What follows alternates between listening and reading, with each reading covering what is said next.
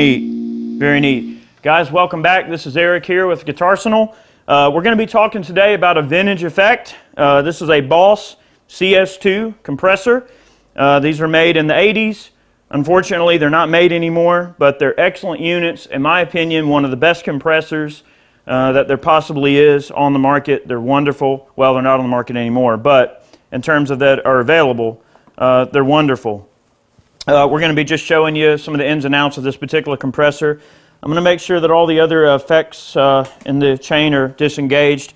I do have my pedal board up a little bit higher so I can manipulate, that's a big word for me, some of this stuff. This is the just dry signal going through a Mesa Boogie Mark V. This is a 52 custom shop Fender Telly. All right, there's our dry signal, pretty much everything out.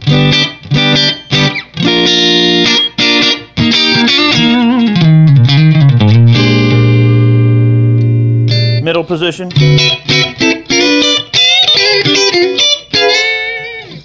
Bridge.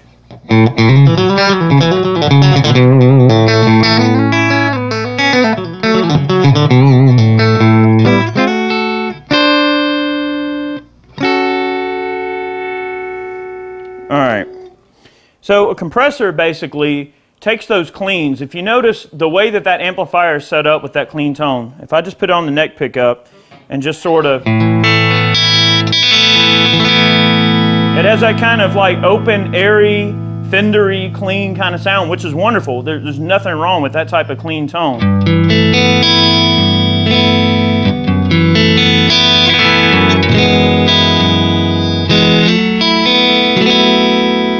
Nice and open and airy. But one thing I notice on the cleans is when you start going after some of those kind of single notes, they don't really have a lot of definition and clarity like they would when you add a compressor. I'm going to sort of try to demonstrate the difference. Hopefully you can sort of hear the difference. So like if I just take a little, I don't know, like a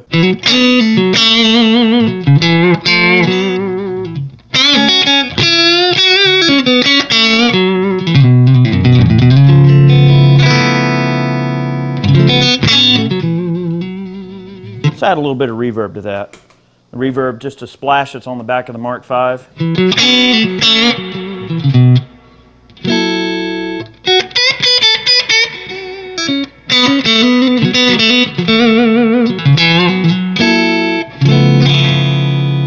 Alright, let's add the compression in there. Now, it's kind of weird. The best way to describe a compressor is it takes the signal and it kind of like squashes it. So instead of having that loose and unfocused Fender open kind of sound, it almost gives it the kind of spank that you get out of like a nice overdrive or distortion pedal. But it only does it to your cleans, which is really cool. And in my opinion, a compressor really kills on the cleans. So here's the compressor engaged, and we are going to just sort of go through some of the sounds.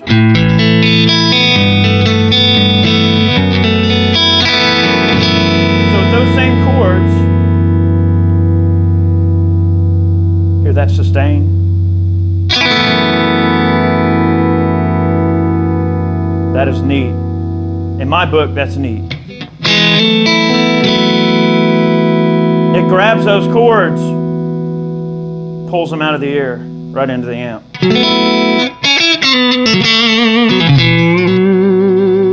And it changes the playing dynamics of the guitar in terms of how it interfaces with the amp a heck of a lot. So that's one thing that I really like about compressors, and also just this particular pedal. It is a buffered circuit, so you don't have true bypass in a Boss circuit. I'm going to turn that sound indicator off on my tuner. All right, but with this, it really does help those notes kind of jump off the.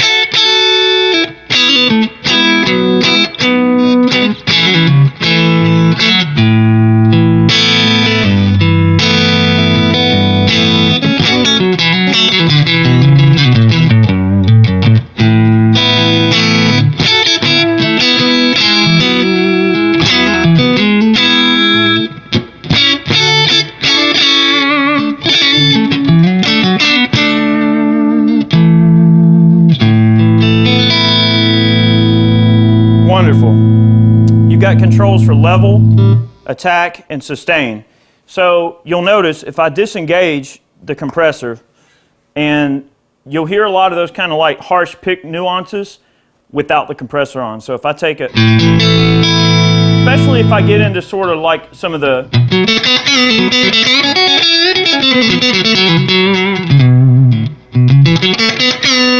hear that pick?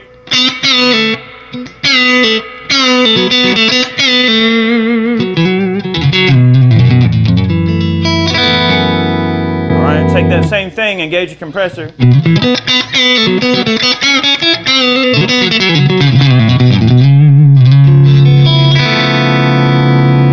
Hear it?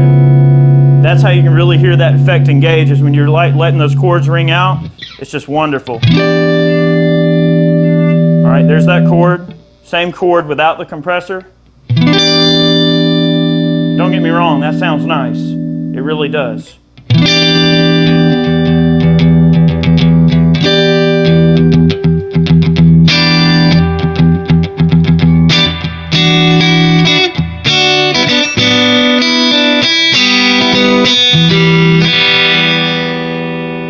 Alright, same thing with the compressor.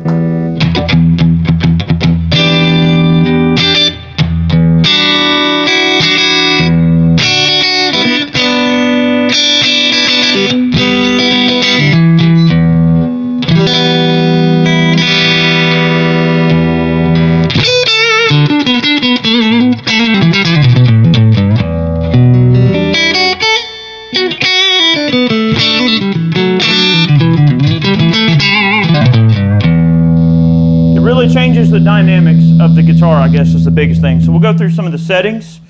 Level, basically, I'm going to unplug this tuner for a moment because it's making racket at me. The level basically, obviously, controls the level of the volume of the effect when it's engaged. So if you have a clean sound like this,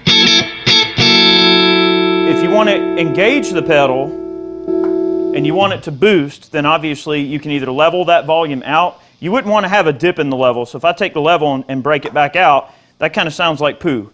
So if I go, that don't sound right, right? It should at least be the level of your line signal.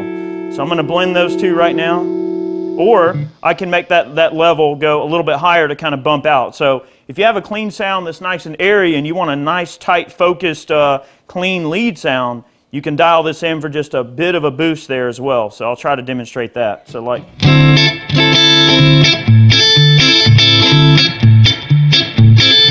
got that going.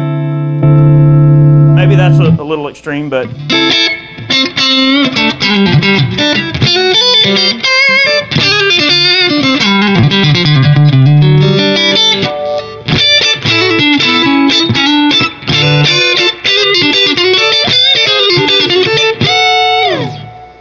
not bad. So we'll play around with some of these settings. So level is kind of like where it is. Attack, basically what that does is it sort of dials out how hard you're hitting the strings. So if you have a really strong attack and you want the compressor to kind of phase a little bit of that out and sort of grab the chord and bring it out, you'll need to make adjustments to this. So I'll try to give you an idea of what we're talking here. If I dial the attack down,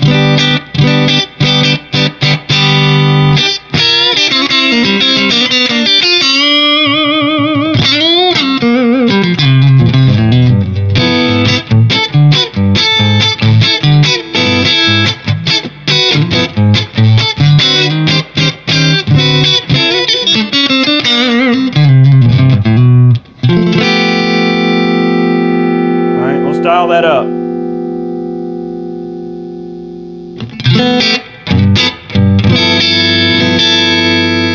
When I dial that attack up, it really is taking out a lot of those picking nuances. It's kind of grabbing those and sort of squashing them a bit. At least to my ear, the way I hear it, that's what it's doing.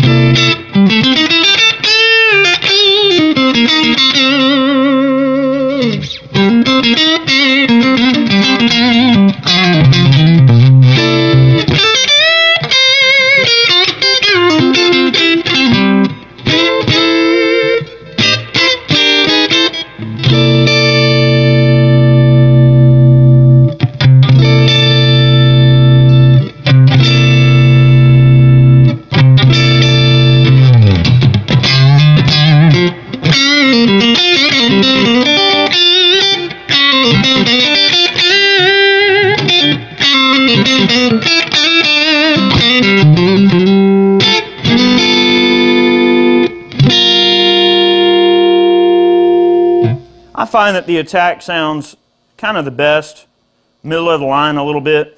And then the sustain, this is really where this effect makes a big difference, is how it really grabs those notes and brings them out there.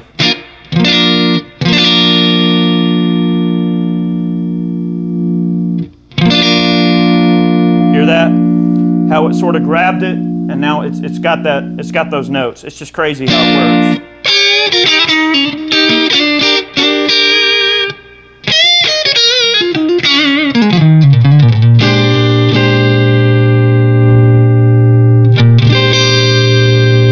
I like it about right there. Kind of high.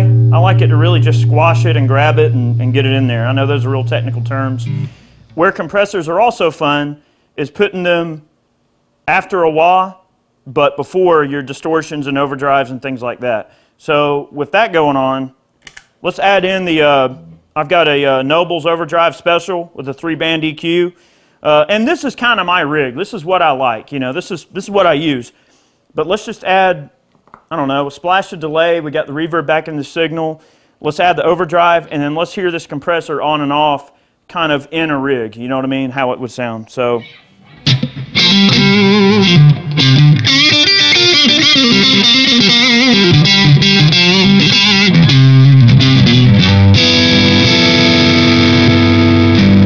All right, this is without the compressor.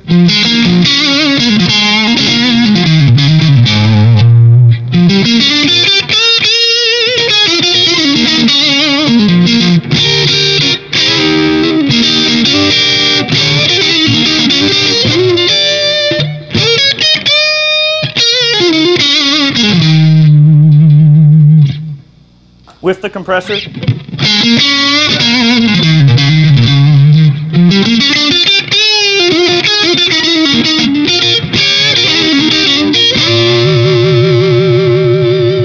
Hear those kind of like weird bassy overtones that you get in the signal with that compressor? I think those are kind of neat, and they do add a subtlety that you either love or you hate. Compressors do sound good also with distortions and stuff. I'll engage this Caprid. This is a Wren and Cuff Caprid. I think it's a cool pedal. I really enjoy these Boss pedals, and these older ones are great. They're well put together. They sound wonderful. I'm a big fan of vintage Boss.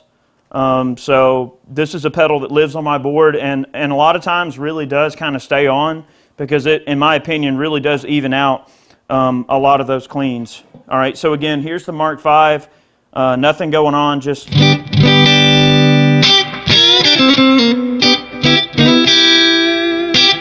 That's not bad, but I'm telling you, it really changes the way that the guitar responds to you and into the front of the amp when that compressor is engaged. It, in my opinion, gives it a very unique sound.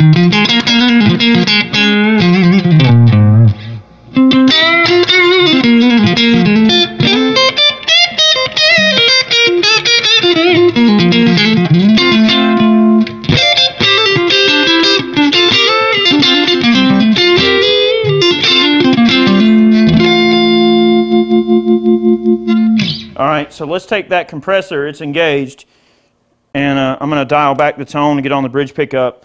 Let's bring in this Wren and Cuff Caprid distortion.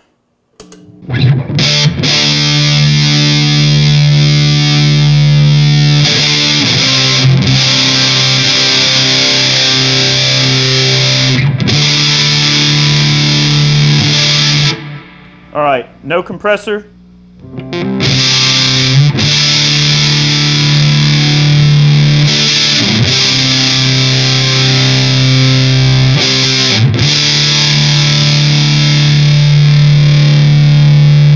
All right, with the compressor.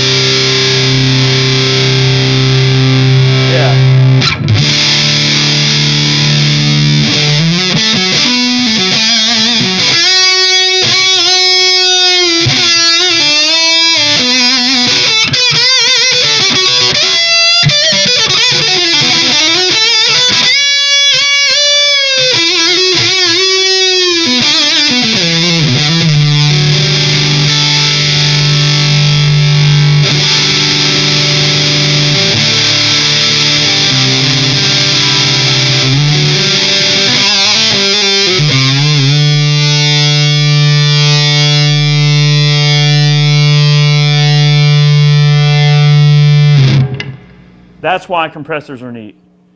I mean, this particular distortion is kind of a Big Muff clone, a Ram's Head Big Muff clone, and they already have that kind of sustainy sound, but compressor really adds a lot of flexibility to an existing guitar rig. I feel that people that like cleans, especially articulate lines that they're trying to play, if you're a country player or if you're a blues player, you need a compressor. And that aside, I mean, I think the Boss CS-2 is a great compressor. They are expensive. It's considered a vintage pedal, so most people want, you know, a good 130, 150 bucks for them, so they're kind of a bit on the pricey side. And there are tons of other compressors out there. But I just thought I would show off this Boss CS-2 because it's kind of one of my go-to compressors that I really enjoy.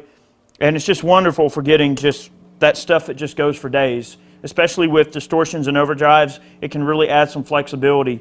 And those compressors do a great job of just driving the front end of the amp with a distortion or overdrive-like compression capability that you would get out of these type of pedals, but it stays clean, which is great. So the best way to think of a compressor, in my opinion, is kind of like an overdrive pedal in terms of the compression, but for cleans. So if you're into cleans, you got to have a compressor, in my opinion, because it really changes the front end of the amp and how it reacts to you as a player. And in my opinion, you can get some really special sounds out of a compressor. And in particular, this is definitely one of my favorite compressors, is the CS-2. And you can get stupid, wicked, crazy things like this.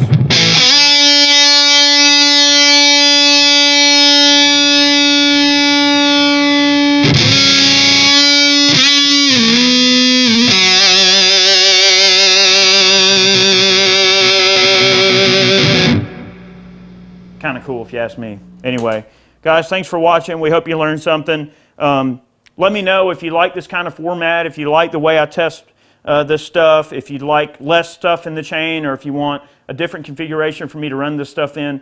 Let me know, and we can make accommodations to these videos to make you guys happy. Just let us know what you want to see, because ultimately this is about you, not about me. I'm not making these videos for my own health. I'm making them to help the end user. So if you're not getting what you need out of them, let me know and we'll change it somehow to make you guys happy. But that's the CS-2. I think it's a great pedal. I think it's got some really cool sounds, and I think it's definitely a good buy if you can find one in decent condition. Guys, thanks for watching today's video. Again, remember we have videos coming out every Monday and Friday. Be sure to subscribe. Let me know what you want to see. Is there a special effect that you love, that you want me to check out, or a guitar you want me to demo, or an amplifier you want to hear? Let me know. We'll try to accommodate it. Guys, thank you so much. We'll see you next time.